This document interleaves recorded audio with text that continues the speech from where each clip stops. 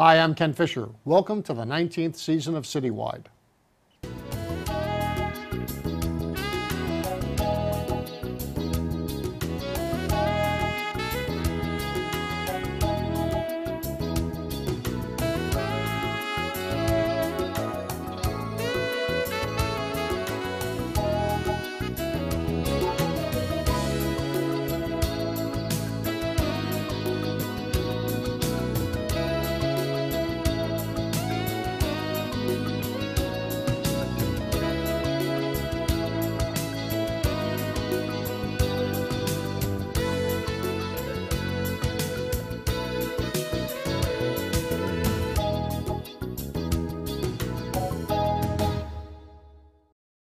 My guest on this edition of CityWide is Dan Biederman, the man behind the remarkable success of Bryant Park in Manhattan. So much more. Welcome to CityWide, Dan. Thanks for having me, Ken. For almost 30 years, you have been the impresario of the restoration of a lot of great public spaces in New York and other cities around the country. But it all goes back to Bryant Park. So it's a public square, not a lot of trees, next to the main branch of the public library, 5th Avenue and 42nd Street. 28 years ago, it was a place that you only went if you wanted to get mugged or buy drugs. What happened after that?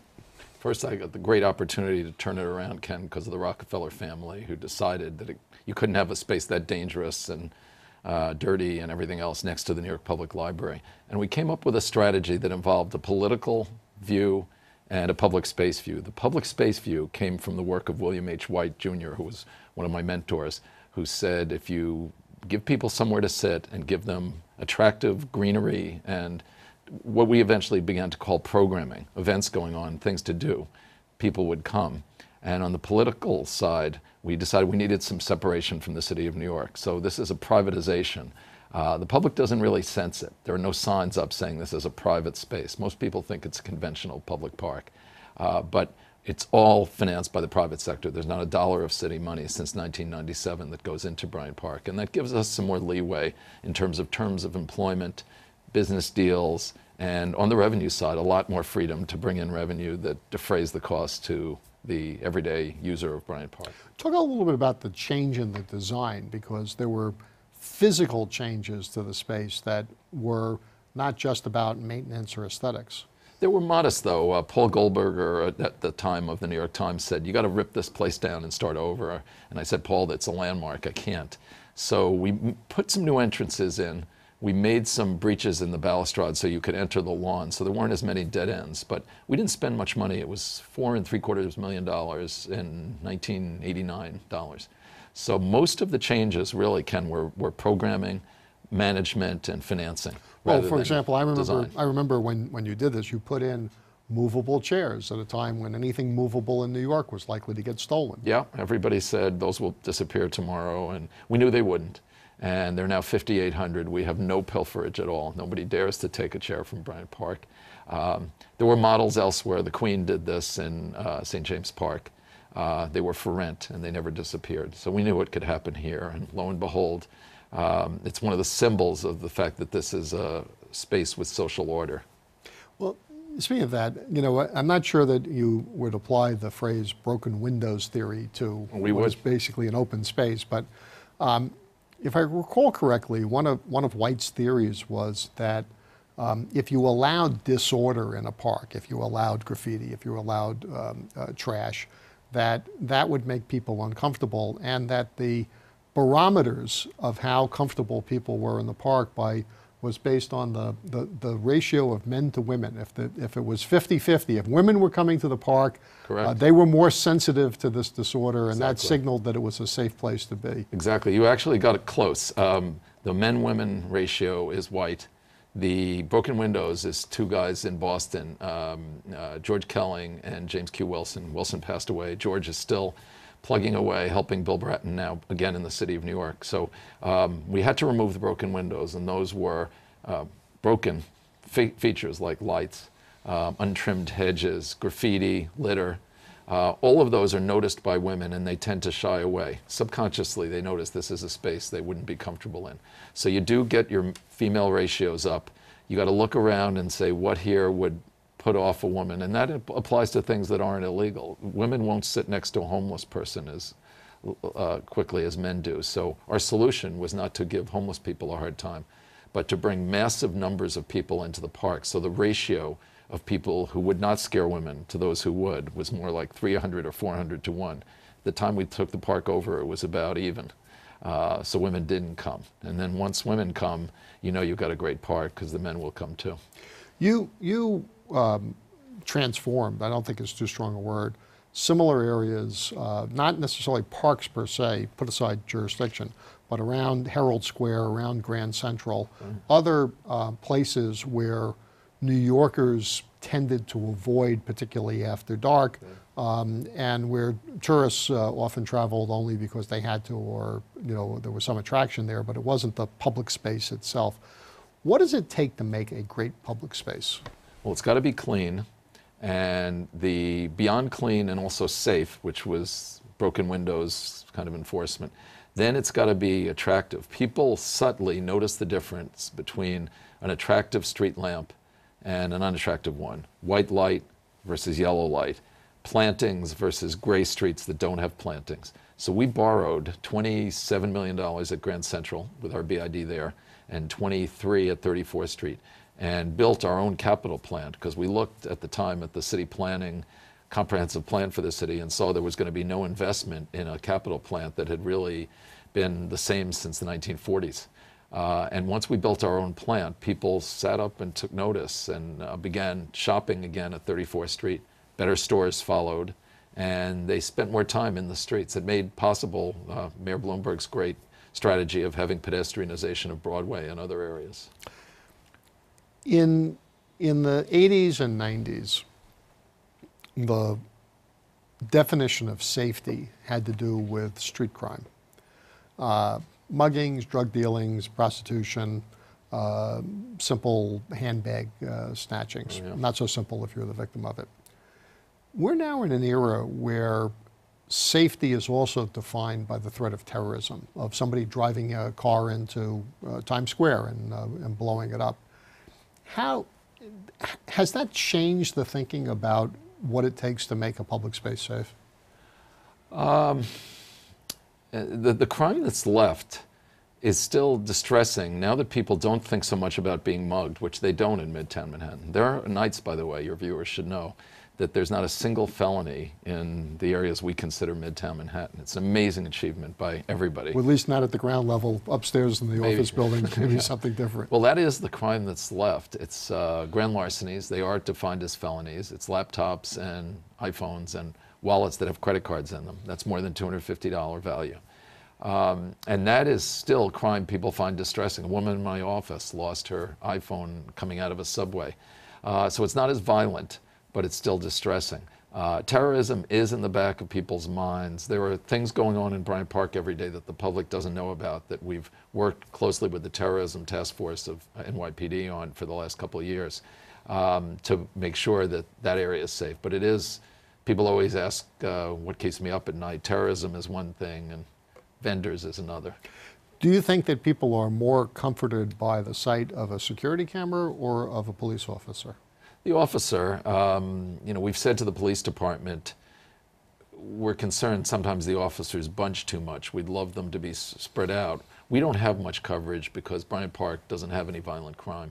But in other areas, we think they should be spread out more on foot patrol. The reinstitution of foot patrol in the 90s was critical to these corridors of purse snatchings and the like. Going in the other direction. And a broken windows enforcement in other ways was critical. Plus, brilliant strategies like picking up people at jumping turnstiles, when people with long rap sheets were suddenly upstate in prison, weren't around to do crime like they had before. Or they were leaving their weapons behind, even if they were... right. The searching for weapons was critical. Now, you used an acronym a few minutes ago, BID, Business Improvement District, which is what Grand Central Partnership is, the 34th Street, the same. Tell us, what is a BID? Property owners can voluntarily impose on themselves a tax that generally is in the range of 1 or 2 or 3% more than they're already paying very high levels of real estate tax. But that small portion of their total bill, they control by being on the board of directors with somebody like me as the day-to-day staff head, trying to reach goals that are obvious to us: cleanliness, safety, attractive street, capital plant, parks that are extremely well run, like Herald and Greeley Square. And they in effect have hiring and firing power, which they don't on their real estate taxes. They can't, if they're unhappy with Mayor Bloomberg or Mayor de Blasio, they can't go down to City Hall and demand that he be fired because things aren't being run well. They can fire me. So it's a very efficient way of getting the private sector to put a little more resource into their neighborhood. New York has 69 BIDs now. There are about 2,000 in the country. It's in Bryant Park, it's a small portion of the financing model, but 34th Street, it's a big portion of the money we spend, close to $11 million. When the BIDs started to be adopted by the mayor and the city council, again, at the request of the property owners, but it becomes an additional tax, there were critics who said that to some extent it was a easy way out for cities which didn't have to reform their civil service rules or their bidding rules, et cetera. All the bureaucracy that adds to the cost of government, you're not necessarily bound by all of it. But also it was troubling to people that if you were in Midtown Manhattan, if you were a corporate elite, that you could buy better services, and that equity would have suggested that the city do a better job of taking care of all of the areas in the city, not just the ones that could afford to have extra service. Well, you've just described two criticisms, one from the right, I would say, and one from the left. The first one, the one from the right, I couldn't agree more. The city should still reform its method of delivering service. People ask, why did BIDs come into existence? And I described that it costs me, with fringes, about $25,000 or $30,000 a year on average to put somebody out on the streets to pick up litter at the hours I want them to be picking up litter, which are generally from 7 a.m. to 10 p.m. at night. The city has totally different routes that are pretty much specified by the union. And the cost to them, if they were doing street hand pickup, would be more like $80,000 or $90,000, so 3 times as much, and for a lesser workday. So it's just, I couldn't agree more with the criticism from the right. The city should reform itself as a whole so that they can provide the kind of services that BID areas get. The criticism from the left on equity, I think, runs up against the problem that most of the people who make it do not want to make the reforms that the right says they should make. So therefore, they're arguing against the possibility of providing services in areas that don't have large buildings to assess. The equity issue, therefore, it's kind of a wish and a dream, but you can't demand that buildings that are 1 level or 2 level taxpayers in smaller neighborhoods pay for what Midtown is getting. The best way to do that would be to reform government. So I think the left ought to join with the right on this criticism. We're going to talk about this a little more. Inequality in the park funding system, commercialization in parks, when CityWide continues right after this. Welcome back to CityWide. We're speaking with Dan Biederman, president of the Bryant Park Corporation. Dan, at the top of the hour, we talked a little bit about the notion of park equity, the fact that some neighborhoods don't have the same resources that the central business districts have, and they don't necessarily command the attention of government. So we wind up now in a situation where private philanthropy, you had mentioned the Rockefellers with Bryant Park, but private philanthropy has pumped hundreds of millions of dollars into Central Park and the High Line, both of which are, for all practical purposes, managed by the people who donate the money through their staffs. And yet there are parks throughout the city, particularly the smaller parks in communities of color, that have lacked resources. They don't get the same capital investment, and they don't get the same level of maintenance. Should there be some rebalancing? Should some of the money that's donated for the, what I dare say would call the celebrity parks, be reallocated to the boroughs?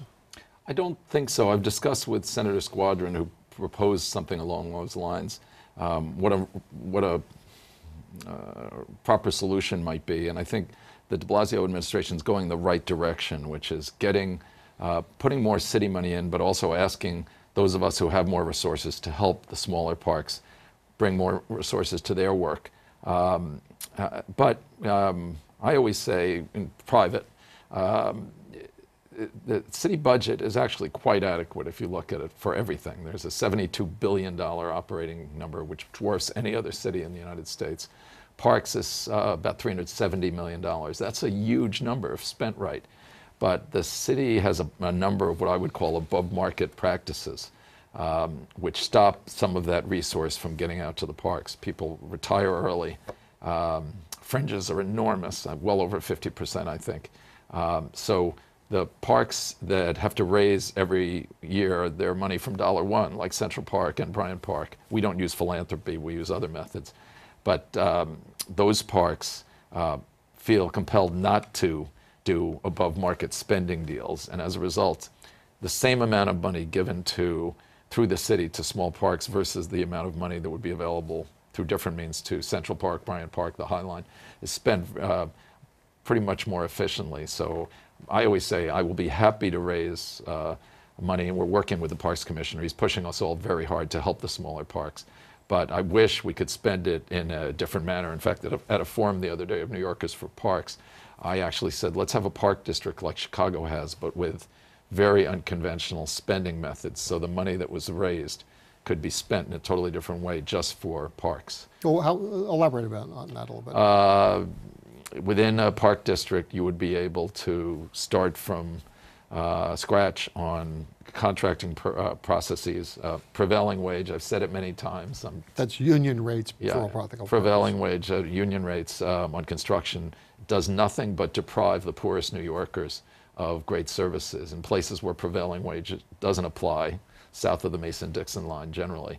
I'm telling you that people get, the poorest citizens of Dallas or Greensboro, where I'm doing some work, get much more value out of the public dollar than they do in the Northeast. And the quality of the work, the safety of the workers? Yeah, it's all fine. It's, you really can either have public dollars go a long way, or you can spend the way the city has, I think, in about the last 70, 80 years, which is a lot of money gets lost and doesn't get to the poorer private citizen because some favored groups are getting above market deals. I think also most people don't realize that except for projects where Mike Bloomberg decided that he was going to revitalize particular parks, that almost all of the money for fixing up parks, not cleaning them, but fixing them up, is allocated by the city council, and only when it's requested by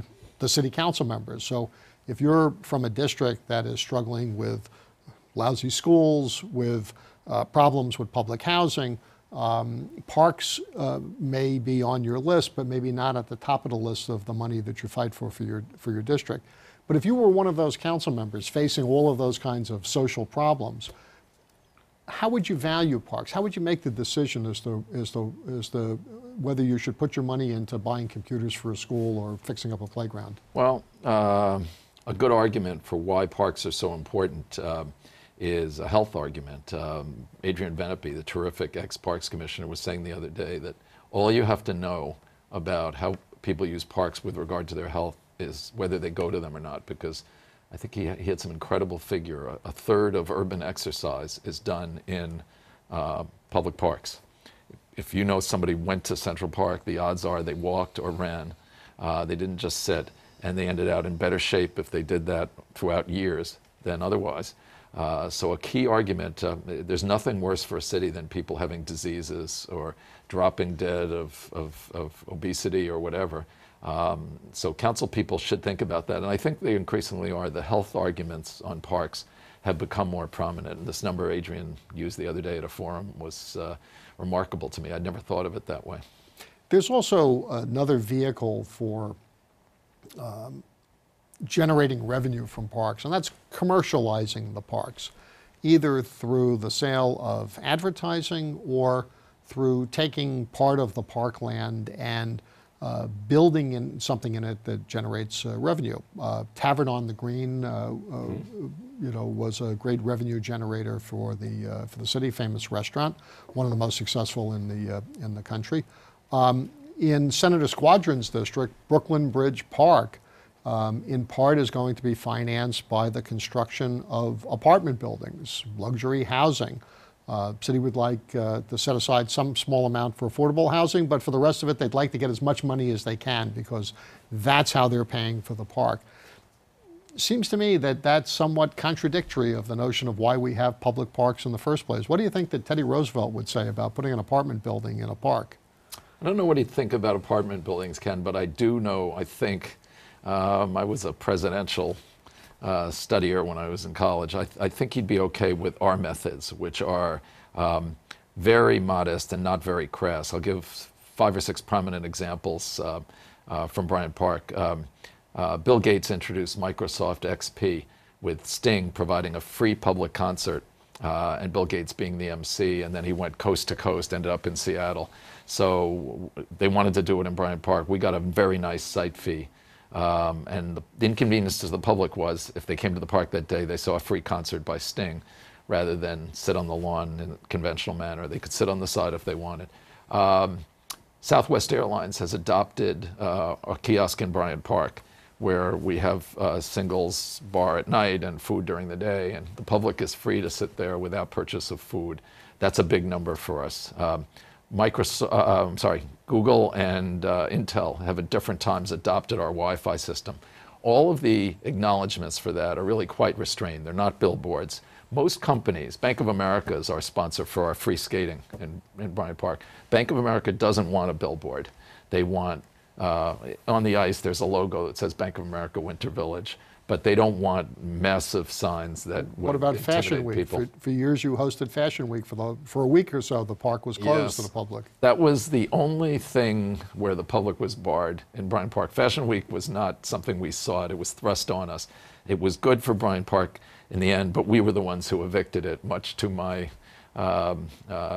troubles with the fashionistas and some of the people in the Bloomberg administration. But it didn't let us manage the park the way we wanted to at certain seasons, especially when they changed their schedule to be early September and late January. So we eventually found another home for them. So that was one thing where I kind of agreed with the critics. It was a lot of money for us. We said we'll make it up in another way.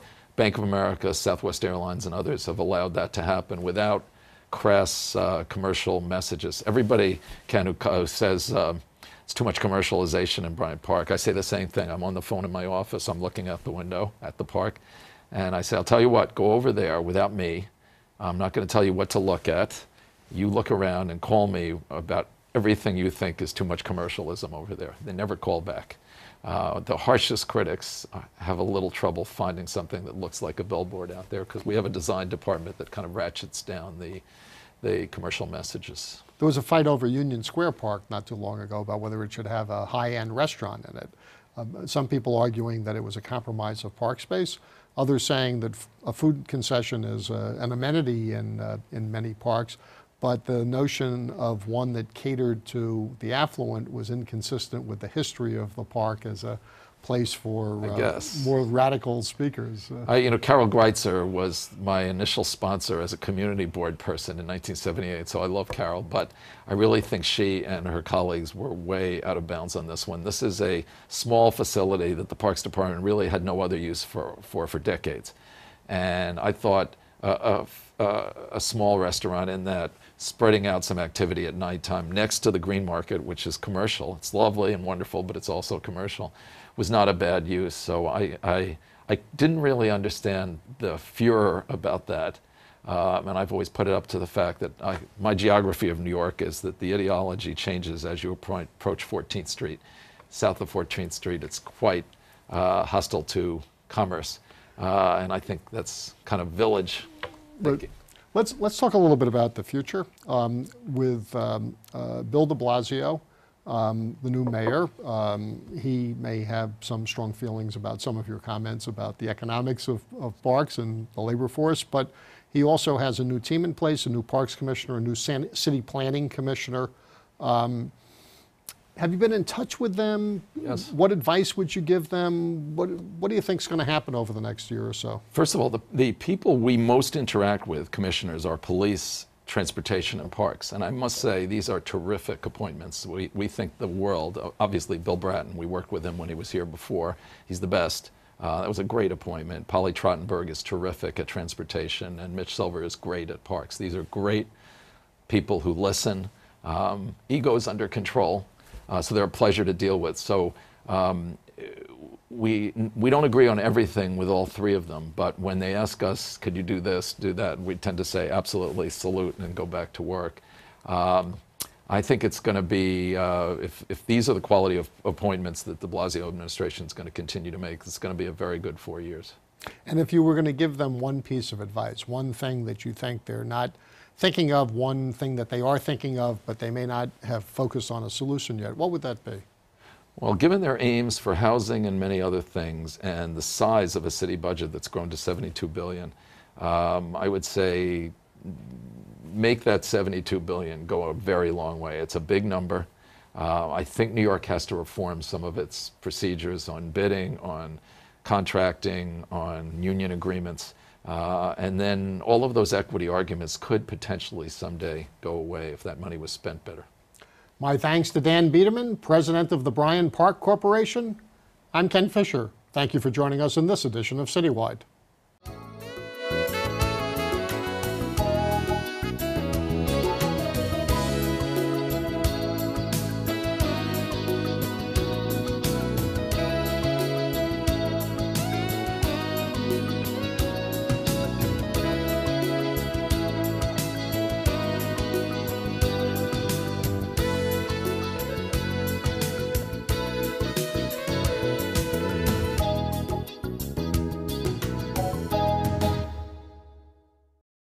Send your comments and suggestions to CityWide at CUNY TV, 365 Fifth Avenue, New York, New York, 10016, or contact us at cuny.tv.